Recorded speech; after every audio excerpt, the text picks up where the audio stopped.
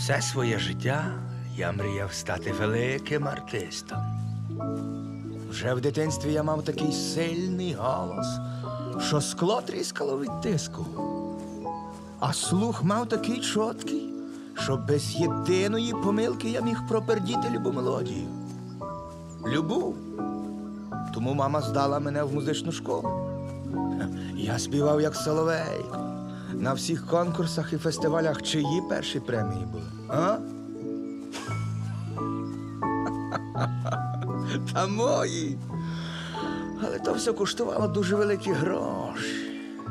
З того всього мама поїхала на заробітки в Португалію. А у мене почалась мутація. Що зараз? Зараз я будую хату за мамині гроші. Ви собі навіть не уявляєте, як вона мене пиляє. Перевіряє за кожну копійку. Підозрює, що я її намахую. Кожен день вона мені нагадує, що то вона. Вона будує хату. А я що роблю? За її гроші дивлюся, як будують майстри. Так, вона вкладає гроші. Але то трохи нечесно. Їй легко говорити, бо вона сидить собі в Португалії, заробляє євро та й вкладає. А то, що я вкладаю всю свою любов в кожен куточок, то, що я запихаю під кожен плінтус всю свою душу. Та де? Ви що? То навіть не рахується. Вона каже, що за її гроші любий дурак збудує. Що збудує? Квадратну хату, як всіх селюків. А я збудував шедевр. Та всі молодята приїжджають собі на фоні хати селфі робити. І що?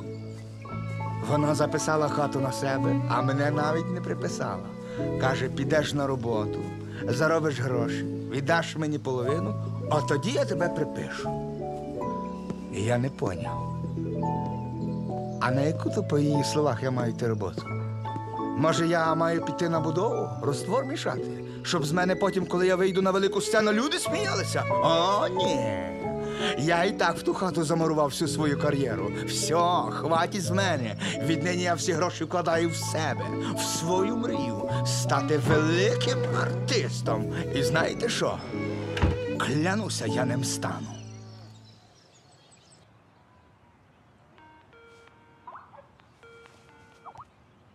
Ну що, мам, я вас вітаю. Квітка! Ми закінчили ремонт. Я? Все повністю? Повністю всю хату, подивіться. А? Та більше покажи. Зараз не можу, бо запізнююсь на роботу. Що? На яку ти інтересну роботу? Як на яку роботу? Ну, я зараз дуже популярний. Майже кожен день співаю на корпоративах. А ви думаєте, за які ще я то все закінчив? За те, що ви веселили? Ну так, за твої гроші, так. А костюм Дольче Габбана за які шиші? 1,5 євро. Так, я не поняла, ти що мене знов дуриш? При чим тут дури? Що ви починаєте, мам? О, подивіться, я скоро стану багата людина, що вам гроші почну висилати. І знаєте що? До речі, я ще машину купив. Яку машину? За мої гроші? Не переживайте, не за ваші. Так, все, я не маю часу, папа. Не кидай, не кидай.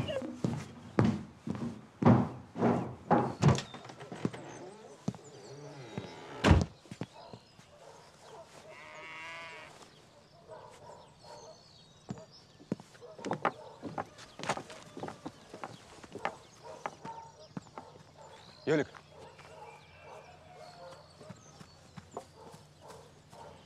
Так, я не поняв.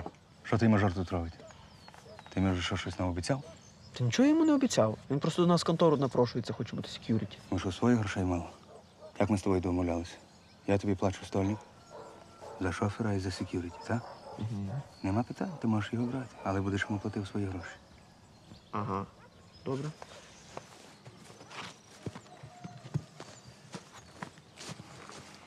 Чуєш, там не дуже виходить, щоб ти з нами їхав. Ну ти і балабол. Там просто бюджет малий.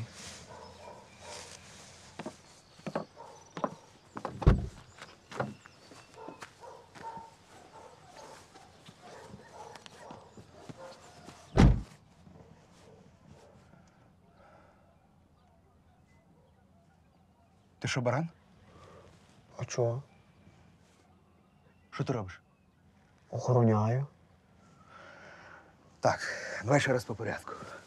Зараз ти шофер. Приїжджаємо на корпоратив, вилазиш з машини, і ти автоматично стаєш сек'юріті. Біжиш скоренько, відкриваєш мені двері, Щоб так не вийшло, що я собі сам двері відкрив. То не пасую артистам таке робити. Береш мікрофон, шнур і погнали. Чувак, ну не налажай. То перша робота. Пам'ятай, думай.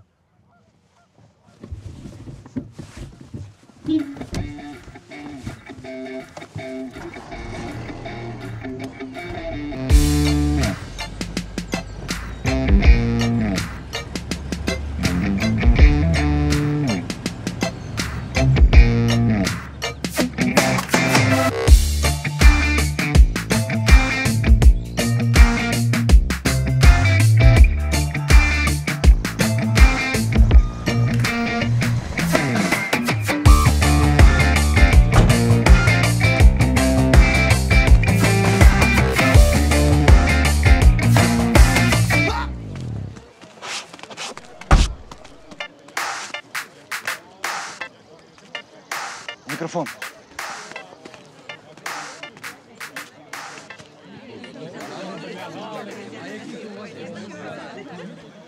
Юлік, скорше, люди чекають.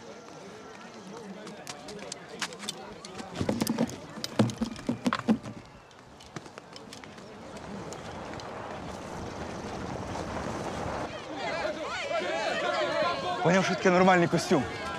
На.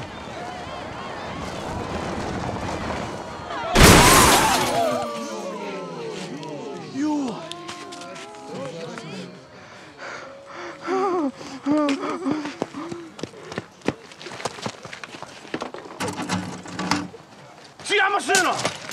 Що за хуй?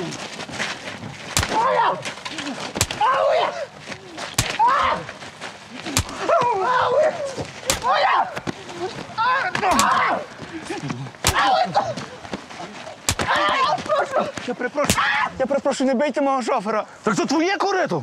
Сюди! Охорона!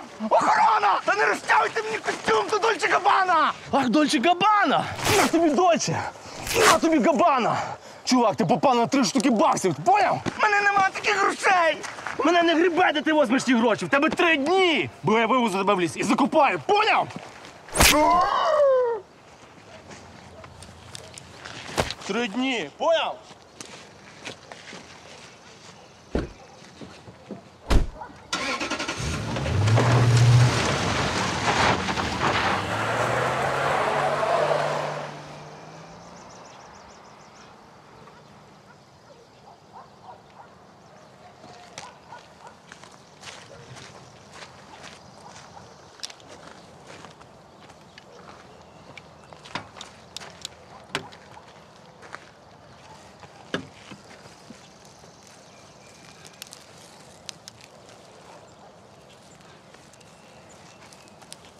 Що плачеш?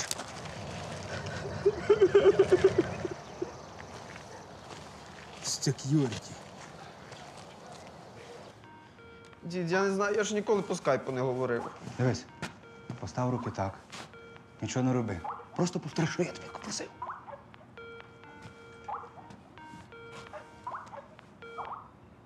Ти що трубку кидаєш? Тетя Аля, то не Дзідзьо, то я Юлік. У нас проблема дуже велика. Дідя в армію забрали. Я? Як? Та співав на корпоративі, прийшло 2 в формі і забрали його прямо зі сцени. Сказали, що треба 3000 євро, щоб його назад віддати. А, 3000 євро вам треба. Та, тьоть Галь, А де ви зараз є? як вдома у вас? От дивіться, диван є. То моя хата? І то весь ремонт? Стань! Стань! Стань, я сказала!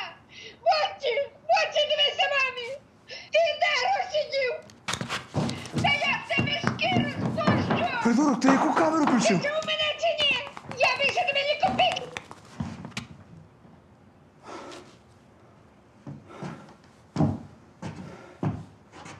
Все. Я банкрот.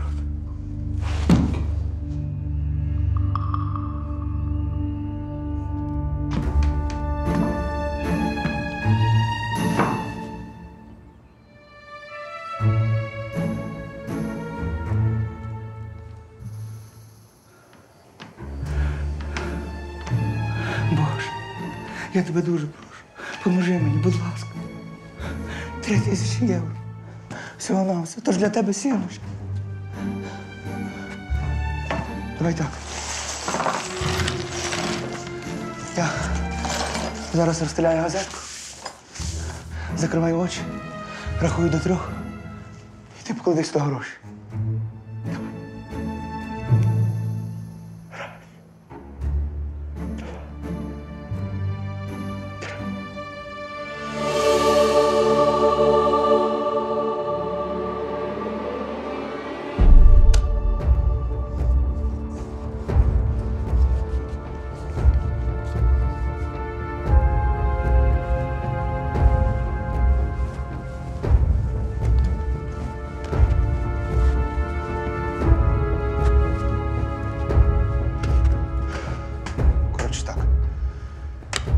Купляємо папороси, в Польщі здаємо, і все за 1 день. Заробляємо гроші і видаємо борг. Вкурив? Тільки є одна проблемка. За що ми купимо ті папороси? Нам треба інвестор. Дзідзьо, я хотів якраз з тобою поговорити. Можна я буду інвестором? Юрій, ходи сюди. Так інвестор має мати гроші. А ти маєш гроші? Ні. Сядь каменем. Що мелиш? Ліпше подумай, хто у нас ще багатий є. В принципі, Лямур завжди має гроші. Та ясно. Батя священник, я би хотів подивитися на нього, який би він був модний, якби не тато. Навіть мені про нього не говори. Я до нього ніжатися не піду. Я чув, що ти хочеш до нас в контору. Собі подумав, в принципі, можна. Я не хочу бути секюріті. Який секюріті? Ти будеш інвестор. То що таке? Сам жир. Вкладаєш, заробляєш і дуже багато маєш. І що треба? Ну дивись, на початок треба 20 тисяч гривень і погнали. То ти що, я навіть стільки не маю. Як не маєш? Що ти за інвестор? Треба мати? Сину! Терміново йду в Київ на 3 дні. Буду в неділю перед службою. Закривай церкву, бо там людські гроші. Ну, з Богом. З Богом.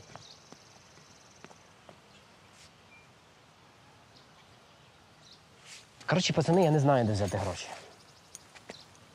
Що ти зразу не знаю. Давай разом подумаємо, що ти можеш зробити.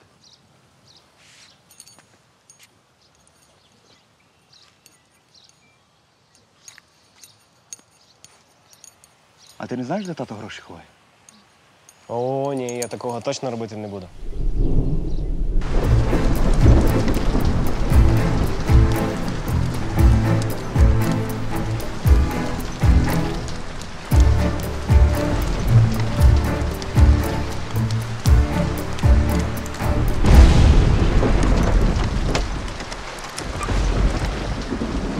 Пацани, я, напевно, тут зачекаю. Секюріті.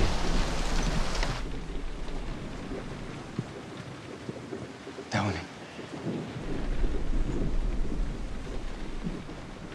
Іди вскривай. Я не можу. Тоже мені інвестор. Дай сюди ключі.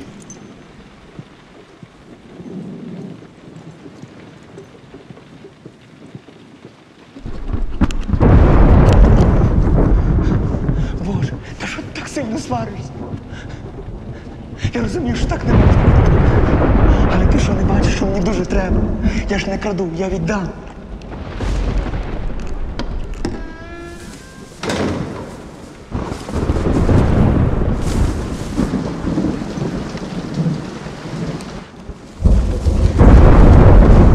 Та що ж ти так сваришся, Боже?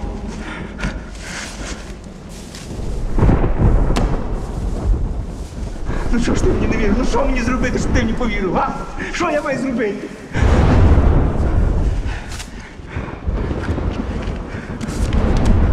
Ну добре. Я. Ой, перепрошую. Ми. Юлік. І Лямур. Позичаємо у тебе, Боже, гроші. Обіцяємо віддати через 3 дні. 100%.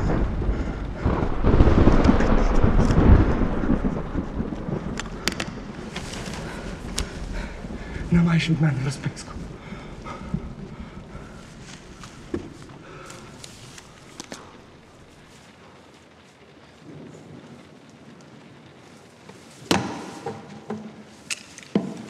Нарешті домовилися.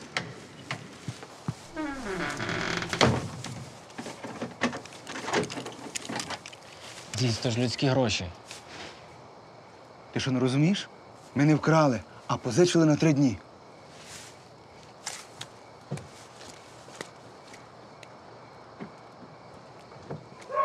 Дідь. Дідь. Дідь. То неправильно, дідь. То неправильно. Я передумав. Давай повернемо. Що ти стільки ниєш? На. Спеціально для тебе. Наставляю таймер. 3 дні. В неділю повернемо.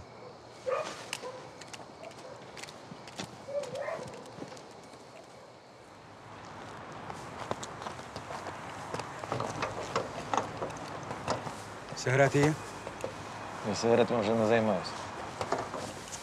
Чесне слово. Та скажи нормально, немає, щось вигадує, я не займаюся. Тоже мені валетку зірну. А дайте, будь ласка, тих по червоних 100 блоків. Гроші? Щоб під церквою просили. До Польщі? Та десь, для себе, собі. А ви звідки знаєте? Тебе на лобі написано. Тільки то, хлопці, контрабанду прикрили. Митниця стоїть, ніхто нічого не везе. Куди ви їдете? Та що ти то старо слухаєш? Сиромудра знає. Сиди тут за жоп'я буде розказувати, що все на митниці робить. А ти собі смійся, смійся. А я ж буду сміятися, коли то все ти провезеш через когтя. Ви що, взагалі не в курсі? Ні? Трудом з трудом? Там на границі є такий митник. Має такий довгий ніготь на пальці. Люди через то назвали його коготь. Він тим своїм нігтем за кілометр відчуває контрабанду. Тако підійде до машини. І нараз знає, є там щось чи нема. Або отак бум-бум-бум. І на яму. А чого ви мене страшите? Я собі своїм товаром буду робити, що я хочу. Я сі, може, з ним домовлю. А домовишся з ним, він хабарів не бере, живе на одну зарплату. Весь контрабас перекрив. Я через нього тепер можу отой весь свій бізнес закривати. Щоб ти всрався, коготь ти проклятий. Щоб ти всі когті ще повиламували.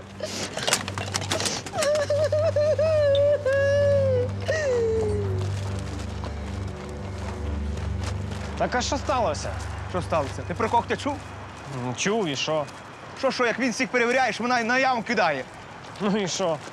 Ну та як, а що? Як ми проїдемо? Так слухай, мій тато регулярно через нього їздить, і його ще ні разу не перевіряли. Може, через те, що твій тато священник?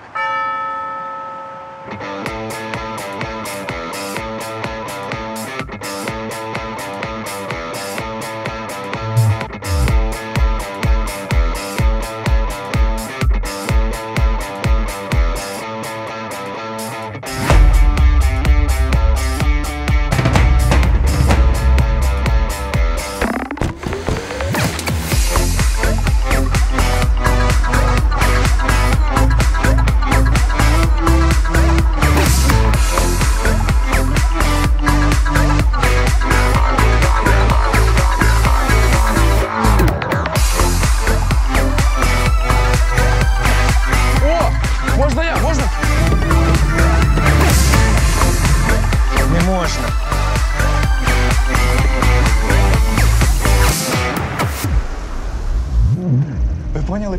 Як костюмчик грає. Боженько, дякую, сьогодні.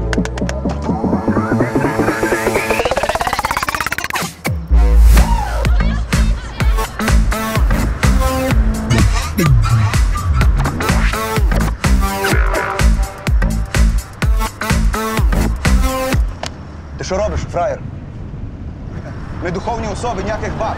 Ти хочеш нас палити, чи що? Хіт. Найбільші та сучасні хіти. Хіт.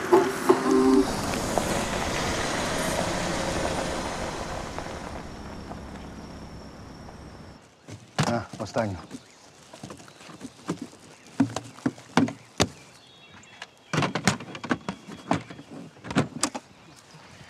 А з тим що робити? Давай сюди. Ходи.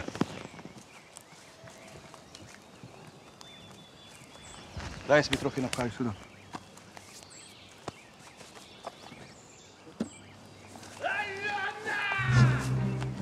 То що таке? Тобі яка різниця? Грибарі загубилися. Пакуйте скорше.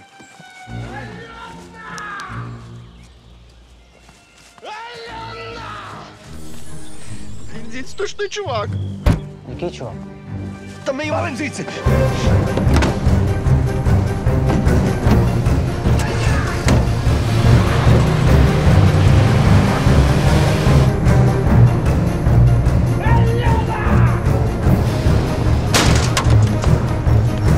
Ну все, это точно закупаю. Так що то за чувак був? Та то чувак, Що, не бачив? Якийсь хворий. Машину воно буде кидати, придурочно. Треба було встати і з ноги виробити. Встань. Ти що, хворий? Та встань, я пісяти хочу. Я тобі зараз встану, але ти за одне і покакаєш, як він нас дожене. Ну я тоді на сідушку напісяю. Я тобі зараз написаю. Попробуй мені хоч одну крапельку сюди капнути. На, дзюркай сюди.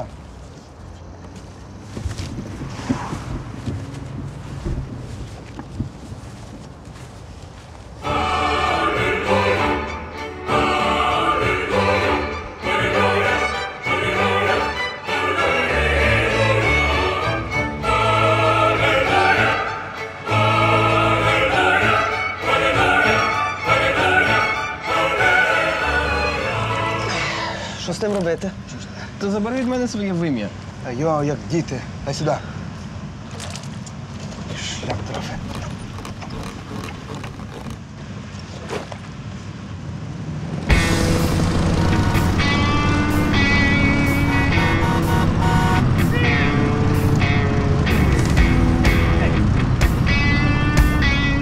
Відкрий вікно!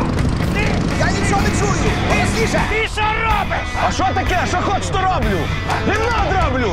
Юлік, покажи йому на спільні! Я тобі, юноша, той палець в задницю заткну! Та йди ти в сраку, старе пальтло! База! База! Операція «Путанка»! Поняв. Федя, фас.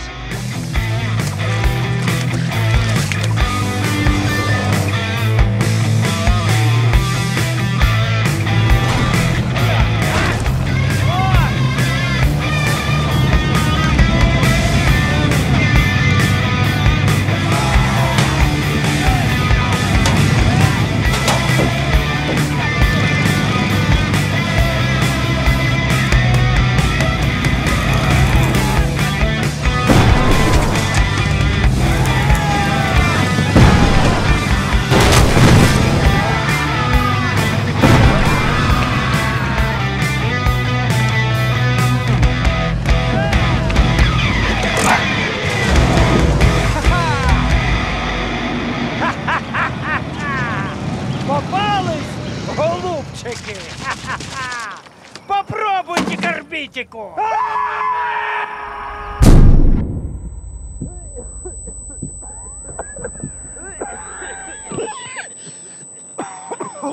Ну все, браконьєри, ви приїхали на центр.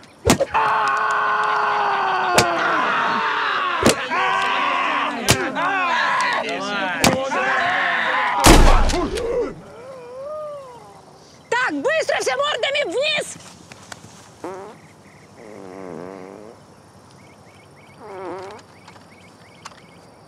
Привет. Я Алена. Я перепрошую, шановна.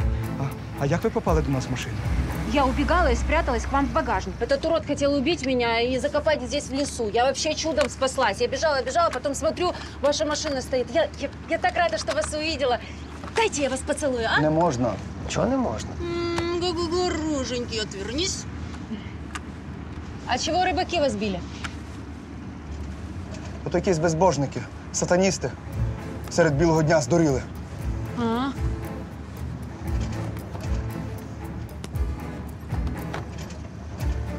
Юлік, отче Юлік, а ти не хочеш на передньому сидінні покататися?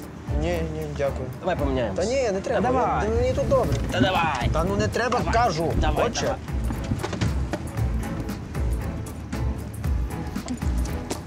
Тесно.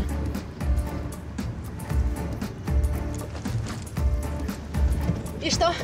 Куда едем? Ми їдемо по справах Божих, а вас, перепрошую, де викинути? А мне к бабушке нужно. В ближайшее село. Подвезете? Ще раз кажу, перепрошую, але в нас нема часу. Ми маємо справи. Та чого, давай підвеземо, будь ласка. Ну, пожалуйста. Вы же святые отцы. Или нет?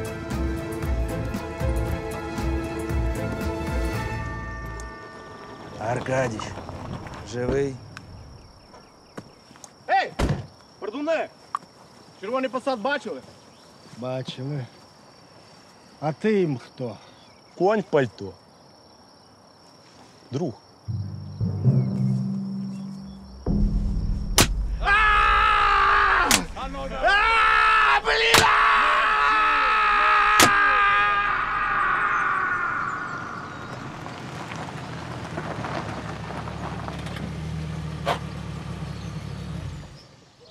Спасибо вам огромное. Я всем расскажу, каких добрых священников я встретила. Не треба нікому нічого розказувати, йди з Богом. Що? Ви забули, де ми їдемо, чи що? Вона рюкзак забула. Я зараз її віднесу. Куди? Юлі, сядь! Ти що, не бачиш, що баба робить на рівному місці? Сядь, Юлі, кажу! Ну, сволочі, я вас точно каструю.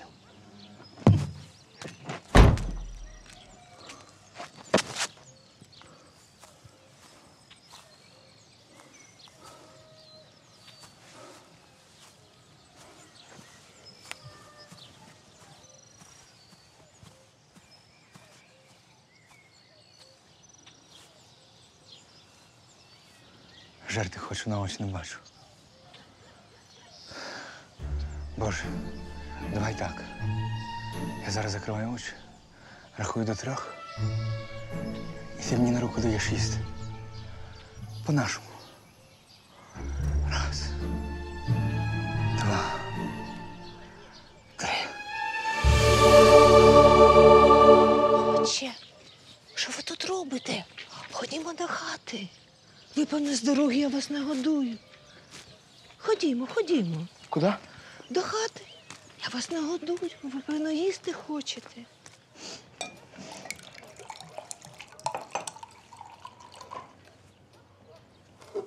Дуже добре для травлення, знаєте?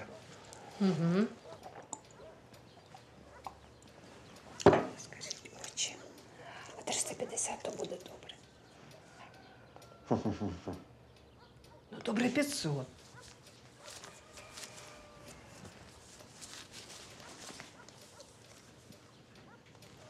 І ходімо за мною, бо люди дуже давно ждуть.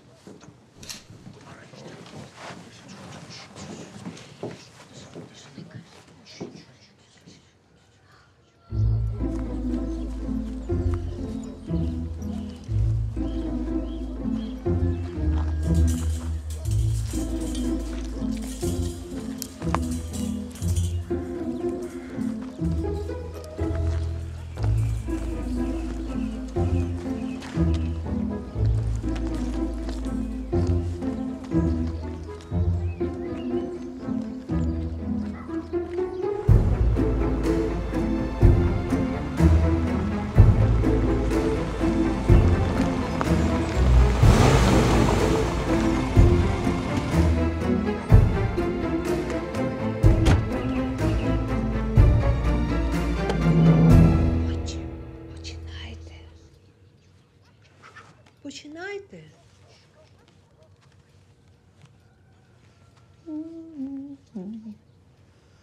Многая літа, літа, многая літа.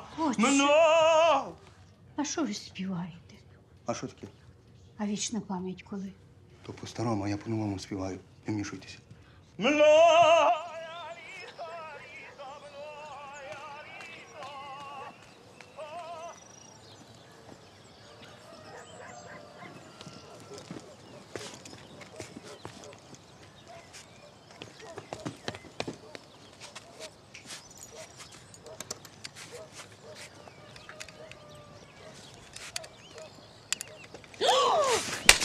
Ты что делаешь? Рюкзак тобі приніс. Спасибо. Пошли отсюда. Чекай. Взагалі-то я з серйозними намірами. Я багатий, я інвестор. У мене скоро купа грошей буде. Хочеш, я твоїй бабусі про нас розкажу? Не, пошли отсюда.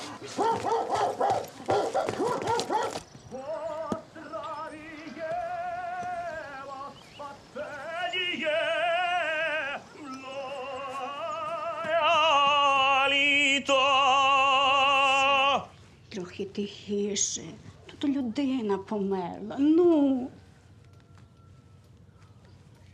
Помер Іван. Та не Іван, Степан. Ну добре, помер Степан. Ну. Він, бідний, ще хотів жити. Може, він когось з вас образив? Пробачте йому. Меле. Та нікого він не ображав. А я що мав на увазі, що він вас конкретно не Ой, ображав? була дуже файна людина. Що ви ся вмішуєте? Ну. Сиромудра. Ви хочете на моє місце стати, чи що? Та Боже. Ви ліпше від мене знаєте? Та йо. Ану, марш звідси! Та я що? Що? Все ви будеш Та командувати що на ви? похоронах! Марш звідси, бо я ці зараз вижену! Командувати вона буде! Що приунили? Веселіше має бути! Многая літа, Руки. Так, ладно, перестав чути. Эй!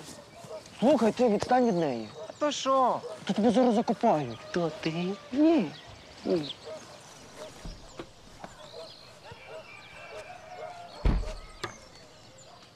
Многая літа!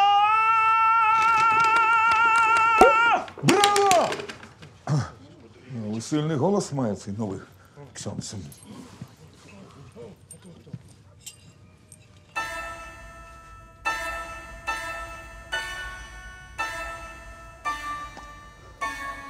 Що дивитеся? То мій головний. Правда? Дайте я пройду. Ой, Василю, так я ж йому гроші дала. Та лиш не дурна! Хапайте цього лайдака! Боже ти мій!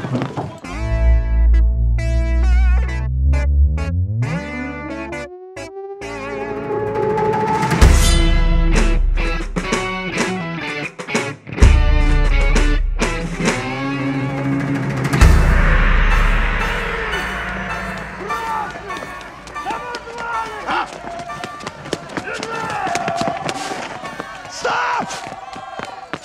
Стоп! Мама дзвонить.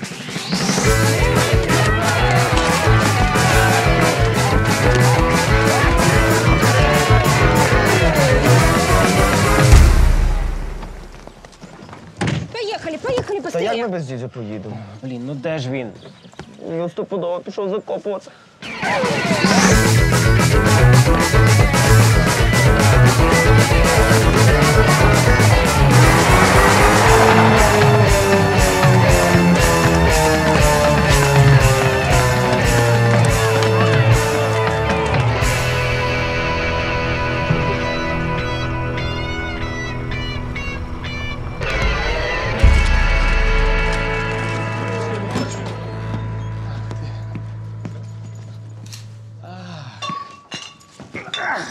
Де вона? Де вона?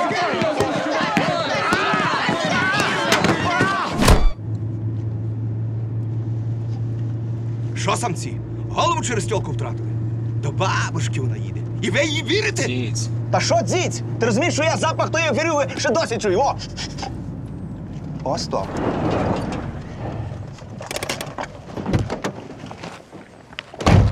Ану, вилазь, треба перетерти.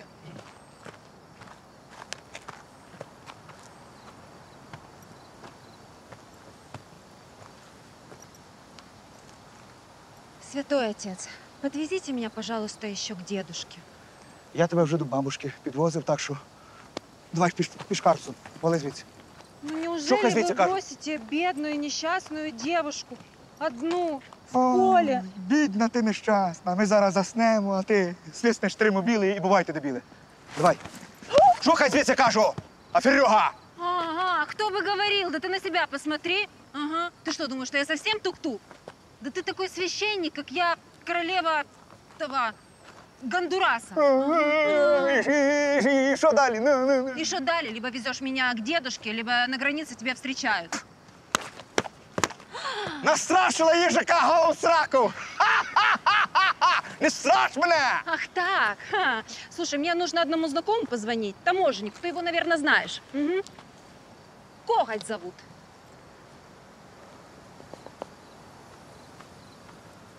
А діду далеко живе?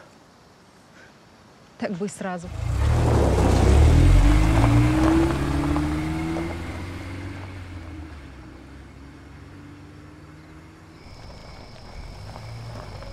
Так що ти кажеш, когті знаєш? Ну, не то чтобы знаю. Там просто один мой знакомый водителем у него работает. Що, з ним не можна ніяк домовитися, чи що? Ну, нет, можно было когда-то. Брал, как все. И вообще столько денег. Угу, капец, как много. Ну, а потом что-то случилось, я, правда, не знаю, что, но люди говорят, что вроде кто-то его проклял, что ли. Що? Ну, що ти таке говориш? Так это не я говорю, это люди говорят. Говорят, что он теперь не спит по ночам, бегает и ловит этих, как их? Контрабасистів. Да, точно, контрабасистов.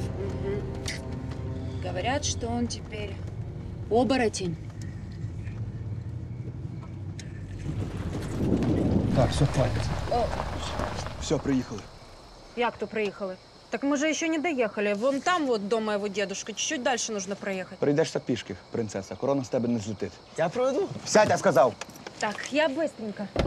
К дедушке на 5 минут забегу, а дальше вместе поедем. Слухай, ти. Я не збираюся тебе тут чекати. Ти чуєш мене чи ні? Святой отец, неужели у меня тут одну оставить? Легко. А я же могу сделать один маленький звоночек. И... Та йди вже. На мою голову, де вона ся взяла? Ну що, кабелі? А що?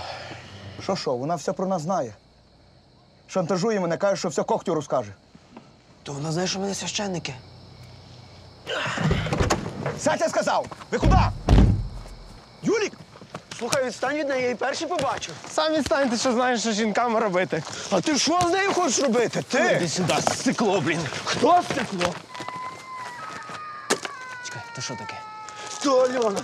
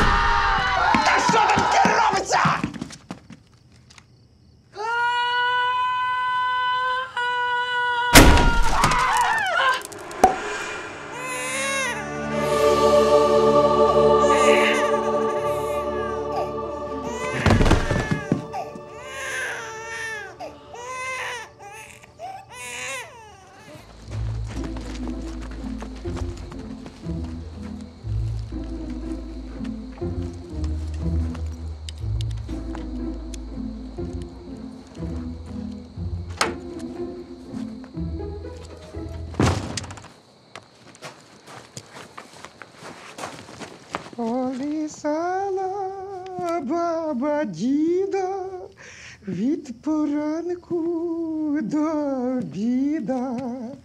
Баба діда колисала і до цяцьки прикладала. Який у вас гарний голос. Дякую, я знаю.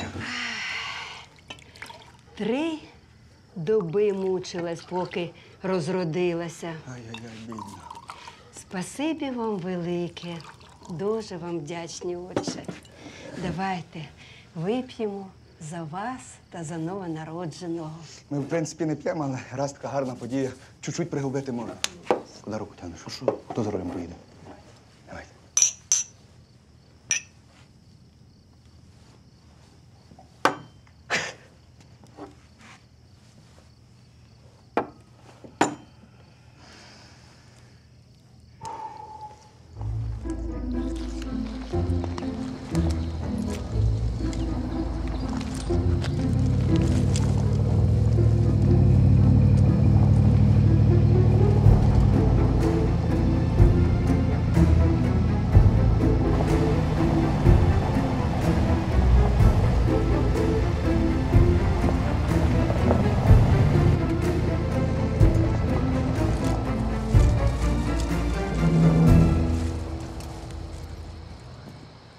Ой,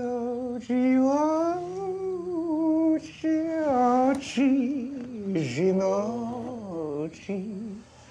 де ж ви научились зводити людей? Аночі, ми, напевно, будемо йти, дякувати. Де вона?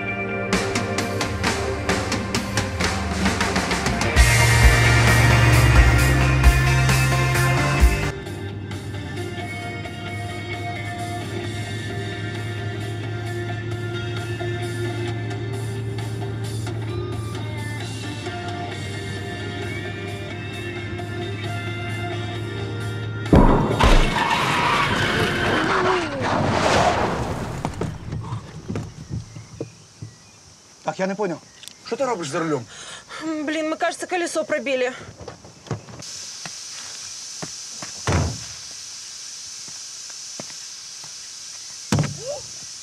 Що вона робила? Це не я. А хто? Пані Альона, що робить? Я не знаю. Плювати і лапати. Кого ти питаєш? Дідько вона знає.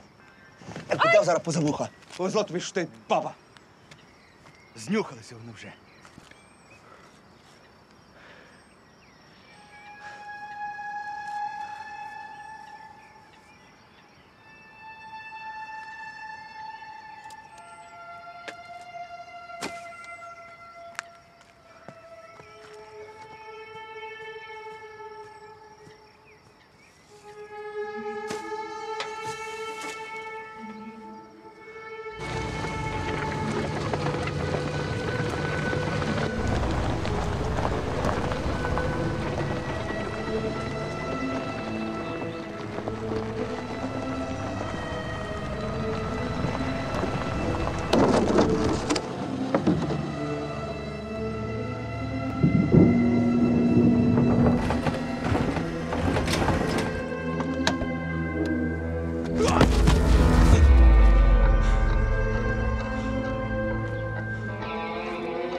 Класна машина, отче. Легенда контрабасу. Якби ви знали, скільки я на такі самі сигарет на Польщу перевозив, поки коготь мені не конфіскував. Та що то за такий коготь? О, золотий митник колись був. Всі їздили, всі заробляли, ніхто нікого не перевіряв. Йому було добре і нам контрабасом зашибісь. А потім в його голові все перемішалось. За одну ніч він весь контрабас перекрив. Один я лишився працювати. Як? Як? Що хочете знати? Тунель через річку маю. А ви, батя, азартний. Не поняв. Повний фул. 100 блоків за одну ходку. Ви що, хочете джекпот зірвати, чи що? А що таке? Мені просто дуже сильно грошей треба. А кому вони чесно треба?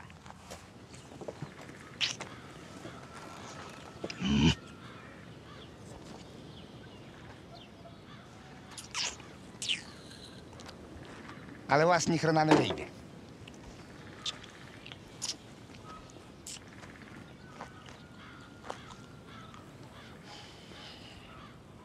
Хочете, я вам поможу.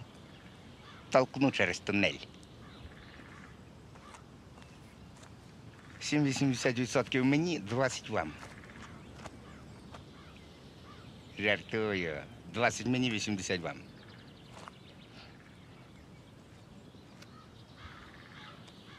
Ну, вже так може бути. По рукам? По рукам. Карл. Вилазьте з машини! Познайомся. То мій партнер Карл.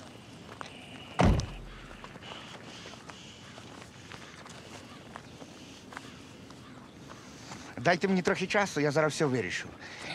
Йдіть до мене в офіс, там є кава, чай, цукор зверху в тумбочці. Коротше, розбирайтесь. Окей, понял. Ходіть.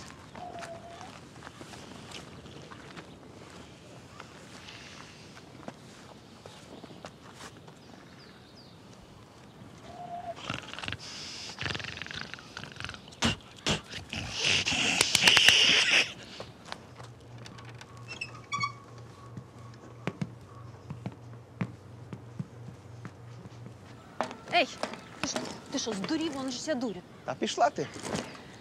Это твой партнер Карл, он какой-то мутный. Він якраз нормальна людина, не то, що ти, а фірюга. Ага. Пішла звідси і можеш передати своєму когтю привіт від мене. Папа. Ідіот!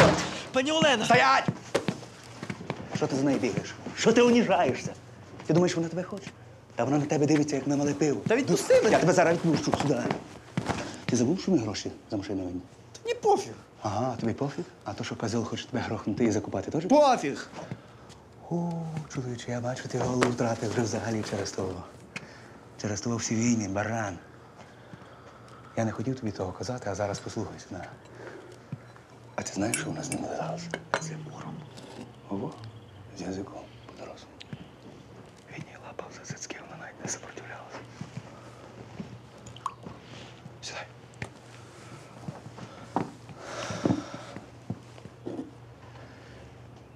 Хто, як не я, тобі правду скаже? Всі вони гулящі, не бери собі в голову.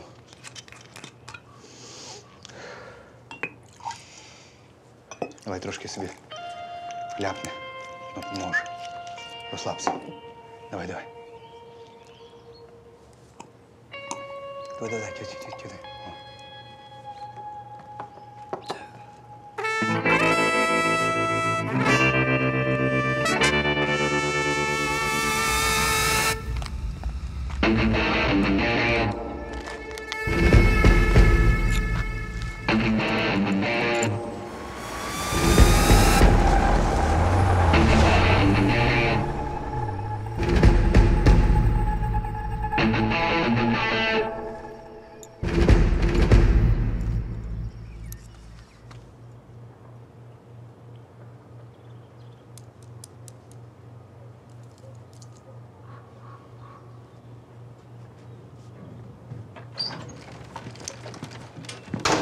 Ну что, Клара, украли твои кораллы? Что? Шо?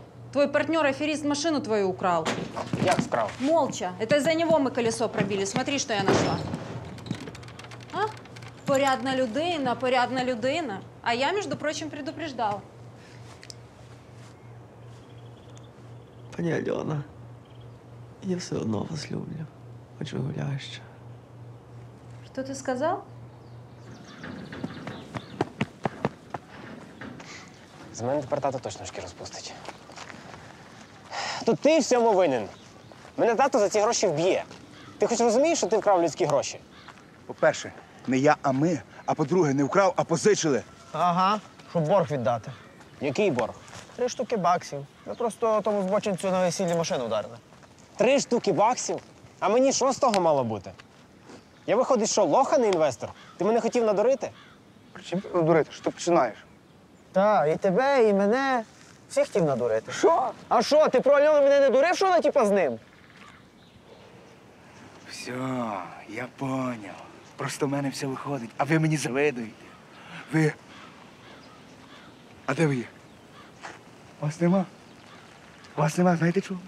Та бо ви мелоч, ви порох. Хватить. Стоп. Ліпше буду сам. Обійдуся без вас. Особливо без тебе, ти аферюга! Да пошел ты. Ти хоч розумієш, що ти наробив?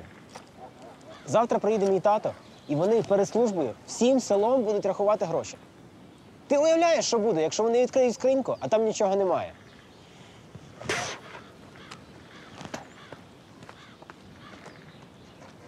Є. Розписка.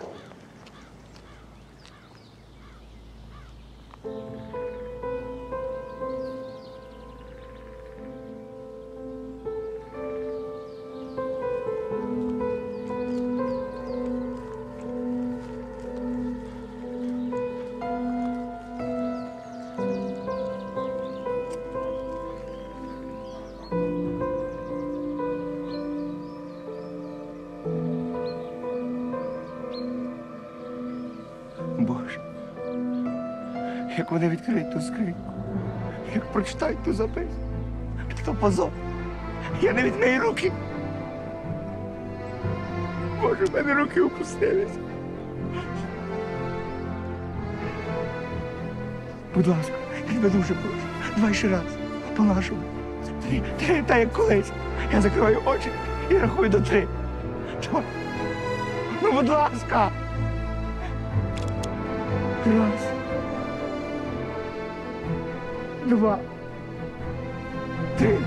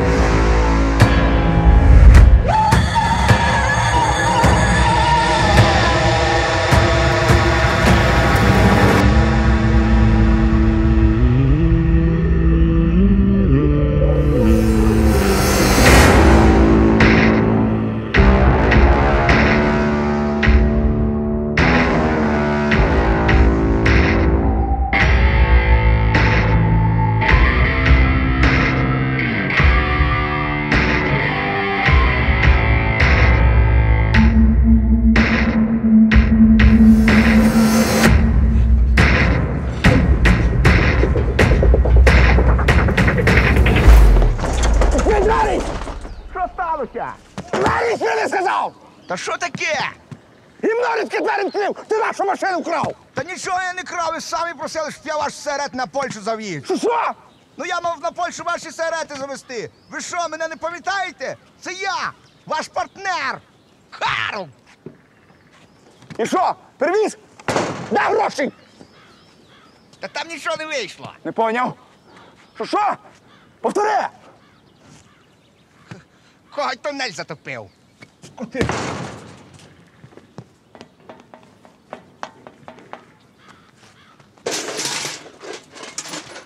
Ти нахрена людям коло пробиваєш?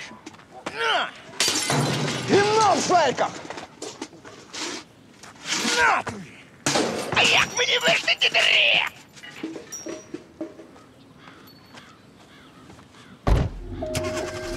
Найбільші та сучасні хіти.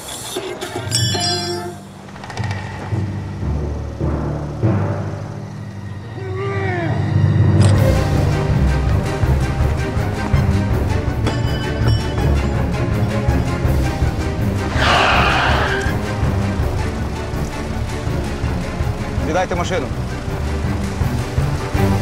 Ну, як хочете, тоді поїдьте з ним. Стій!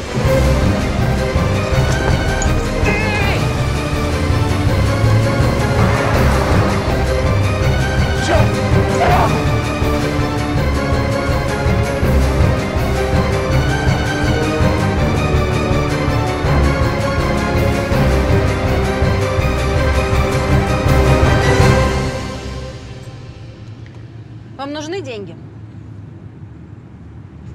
Подбросьте меня в одно место и получите то, что хотите. Ще раз повторяю, якщо ти не чула. Я їду на митницю і нікуди не звертаю. Я з тобою вже зробив. Ладно, скажу я вам правду. Можеш не говорити, не цікаво. Нет у меня никакой бабушки и никакого дедушки. А тот тип, который за мной гонится, на самом деле мой муж. И работает он водителем у когтя. Опа, приїхали, розкололася принцеса. Ще що мені розкажеш? И не нужны ему ни вы, ни я, а нужен ему вот. Ключ, так? Да. Брехлива ти є. Да Брехуха. Да Бреши далі, бреши. Да послушай. У когтя есть красная сумка, в которой он взятки свои складывает, а прячет он ее в одном из своих домов. А мой муж хочет ее украсть. Вот.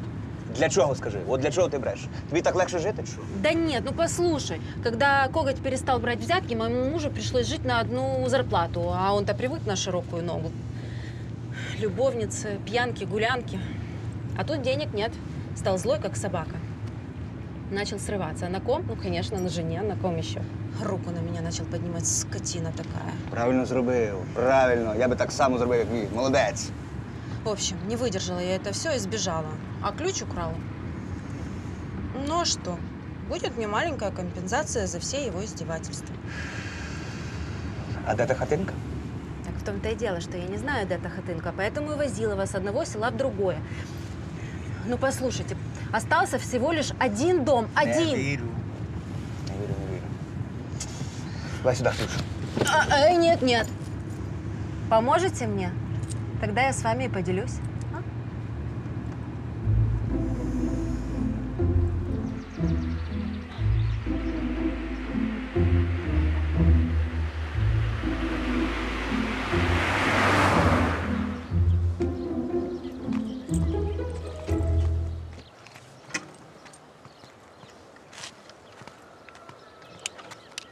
Чекай, ти поломиш.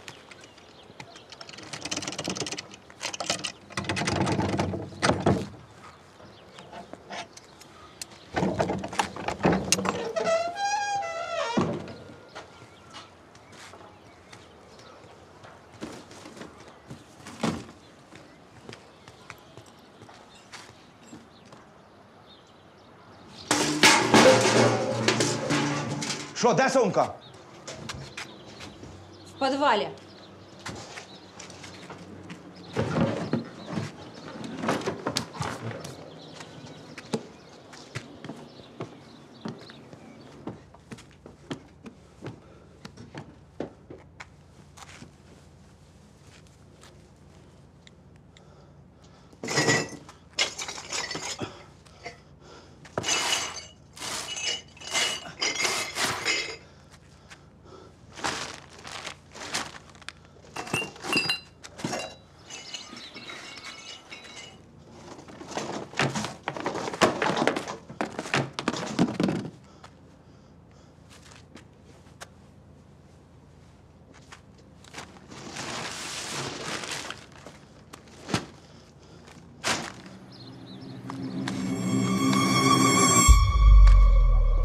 Що, коза?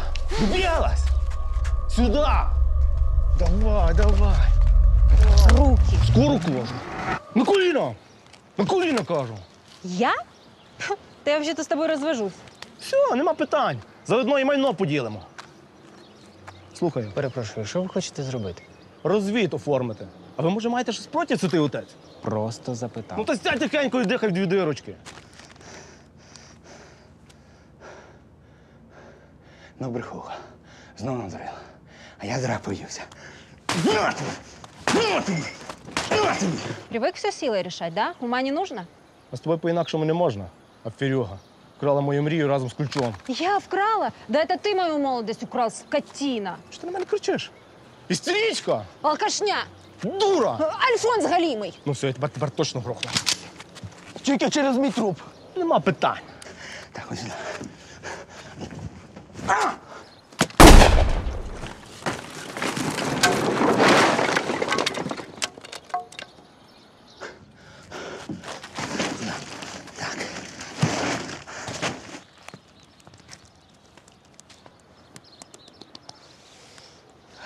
Я думала, он в тебя попал.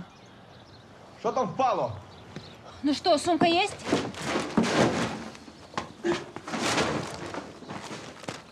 На. І більше мені сраки не крути. Поняла? Я погнав на митницю. А ти що розлігся? Вставай, поїхали. Вона з нами поїде. Сраку на рак, і вона поїде з нами. Дідь, та вона казала правду. От її чоловік, він хотів її вбити.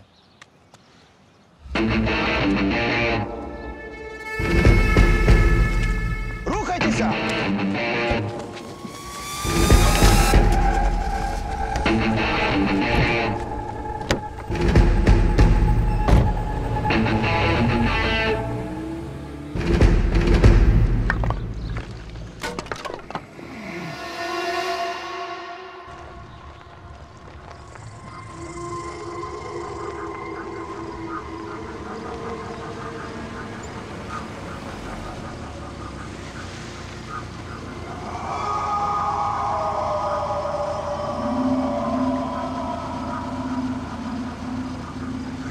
Хороший мужик, не страшно.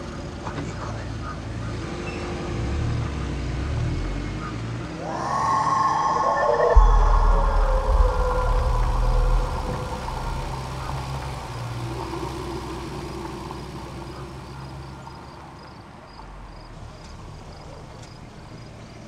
Вставайте, молодята.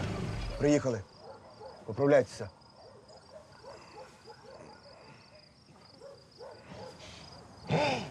Дивіться.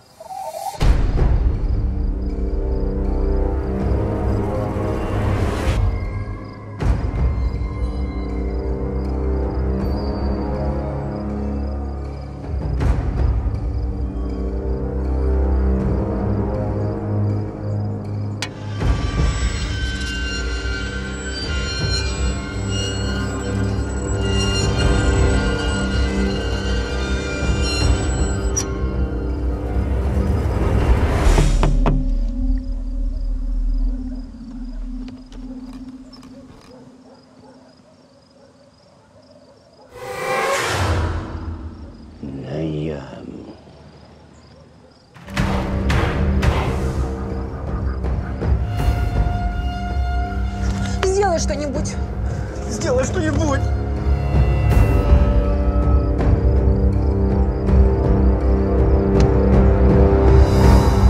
Стій! Ти! Грішний! Я все знаю! Я все про тебе знаю! І про твої хабари, і про 3 будинки, і про червону сумку, яку ти ховаєш в підвалі! Чуєш? Не буде тобі спокою на цій землі! Ні вдень і ні вночі!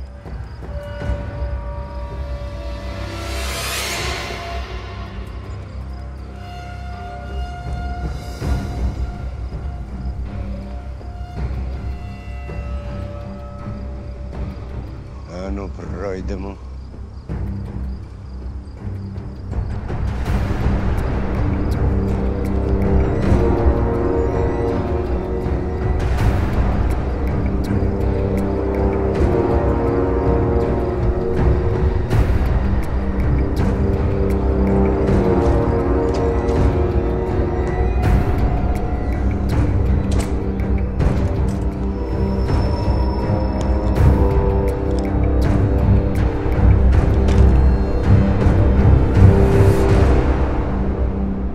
Звідки ви знаєте про сумку? А Бог високо все бачить. Та то якесь диво, чудо. Бо як ви взнали про неї? Благаю вас, вислухайте мене. Вислухайте мене, отче! Мені треба висповідатися, отче! Я брав взятки! А ви б не брали, коли люди вам самі їх давали! Та грошей було стільки, що я не знав, куди їх дівати. Тому почав сумку складати. І тоді почалася зі мною вся та фігня. Я втратив спокій, я втратив сон. Я взагалі не можу спати. Я постарів. Подивіться на мене. Та мені всього 35 років. Я живу в страхах. В мене діарея. Ви виявляєте, в мене понос рік часу. Та я вию від болю. Все перепробував. Лікарі, бабки, нічого не допомагає. Я згадав. Вроді би згадав. Якось через кордон проїжджав один контрабандист. Тільки він не сигарети віз, а ікони. Я тоді дуже багато заробив. Та то не можна. Не можна ж, звичайно. Але ж у мене з того часу почалися проблеми. Але тепер я знаю, що мені робити. Ось це.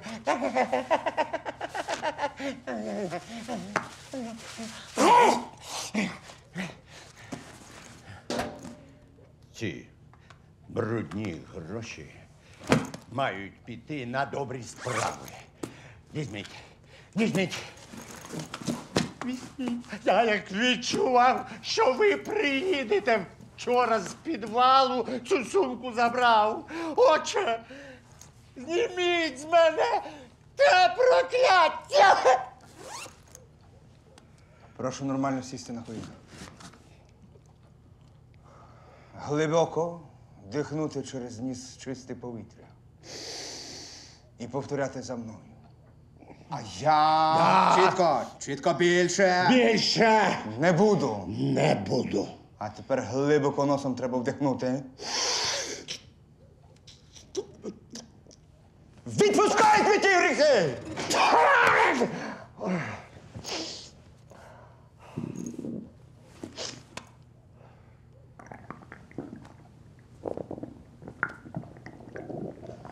Я перепрошую, а де туалет? Ага. Отче. Правильно, дякую.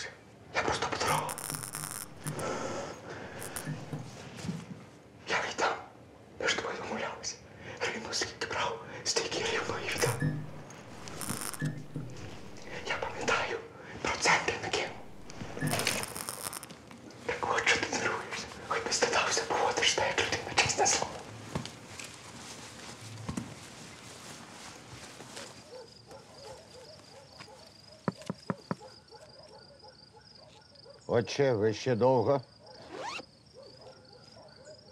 У вас все добре?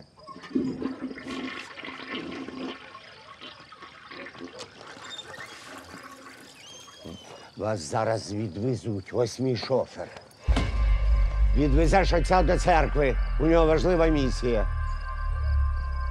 Та нащо я прийдуся пішки? Ні-ні-ні! Та що ви свій голову парите? Ні, та є машина. Ну, нащо?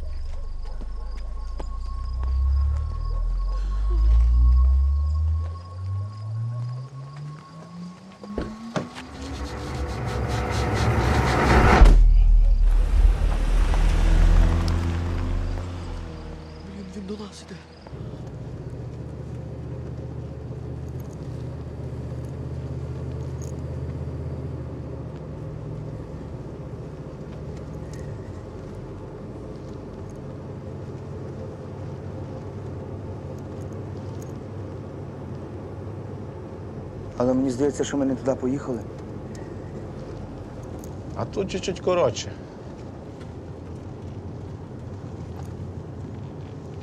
Я чую, у ваших краях великий артист є. Ви його знаєте? Знаю. Та винен мені 3 штуки доларів, що до сих пір не віддав. А не знаєте часом, де живе? Не знаю. Але я чув, що він виїхав жити до мами в Португалію. Ну нічого, я його і там дістану. Гніватися не можна, то великий гріх. Треба вміти прощати. Та нема питань. Дожину, заб'ю, закупаю і прощу. Шур ти засраний. Думаю, я тебе не пізнаю.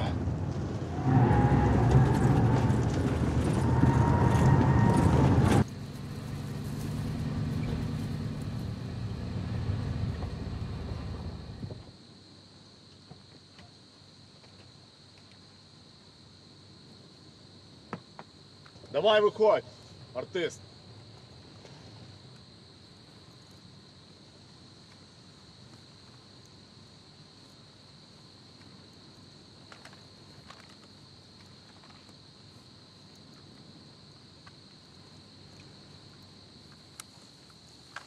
Стій! Сумку постав. Відійди. Я ту сумочку давно шукаю. То пенсія моя.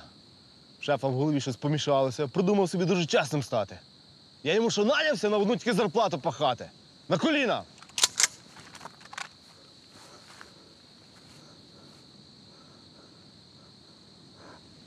А можна останнє бажання?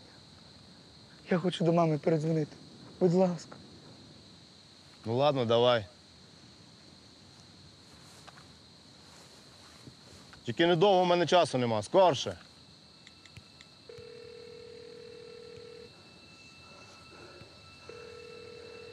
Алло, мам? Що ж ти стільки часу трубки не брав? Я переживаю, спати не можу, мені дурне в голову лізе. Слава Богу, з тобою все добре. Я просто думав, що ви будете кричати.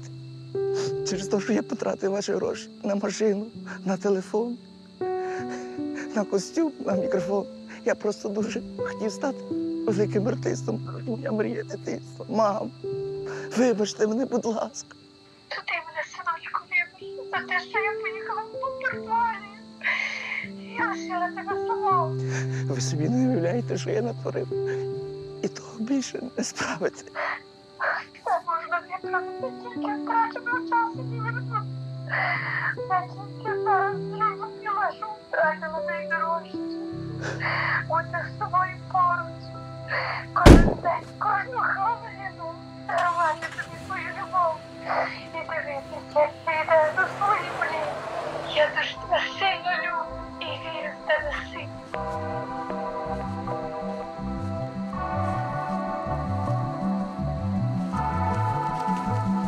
Розписка.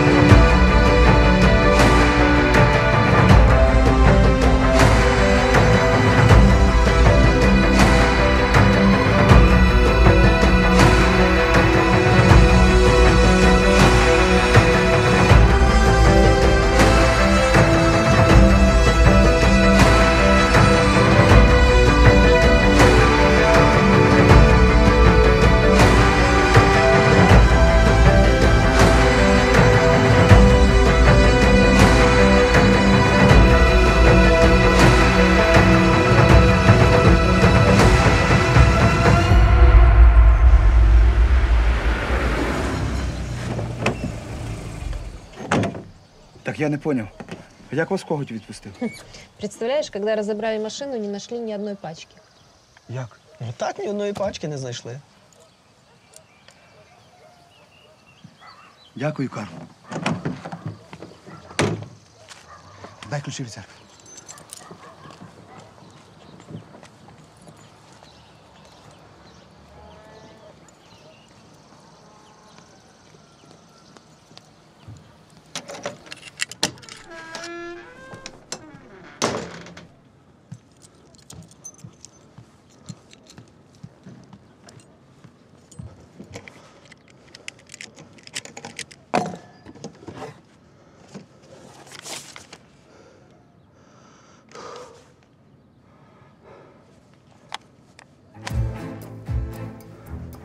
Я знайшла для вас гарну пропозицію. Віп-тур.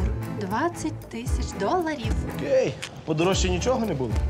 А про гроші не питання.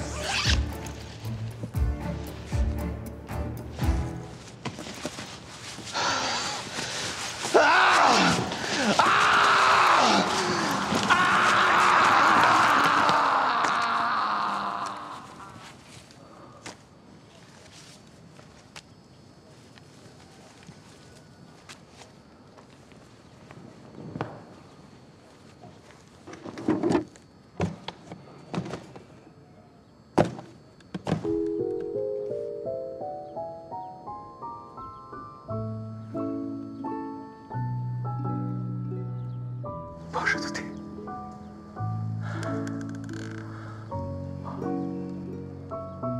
Що ти кажеш? Кажеш, щоб я собі звідти витягнув пару пачок на розкрутку.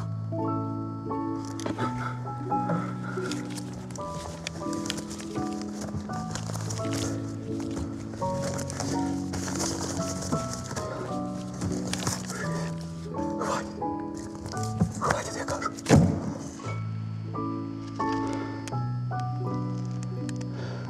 Чесно, я би сам до такого ніколи не додався. Дякую.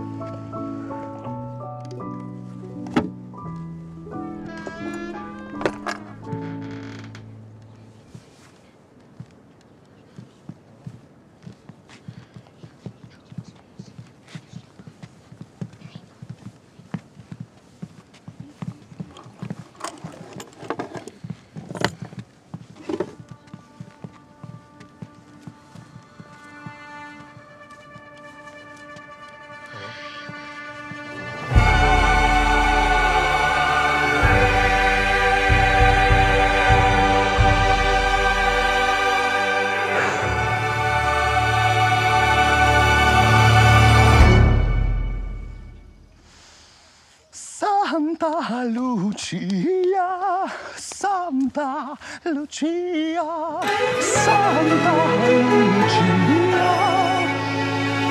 Санта Лучия.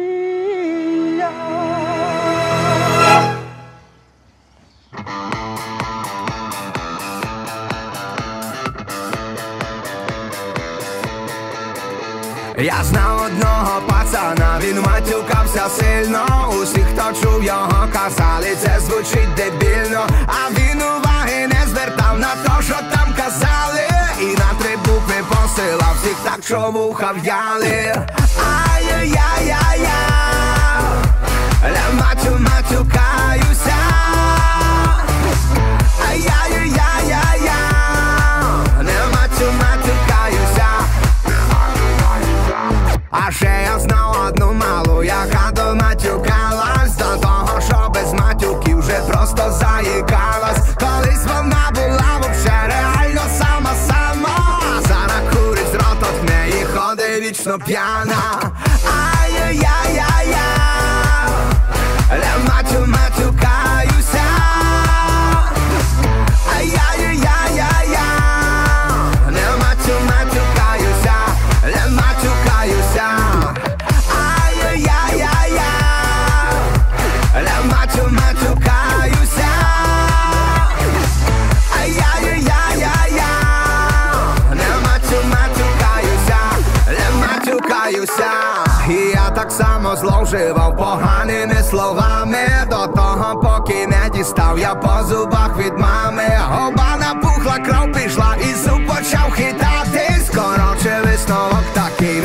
треба матюкатись.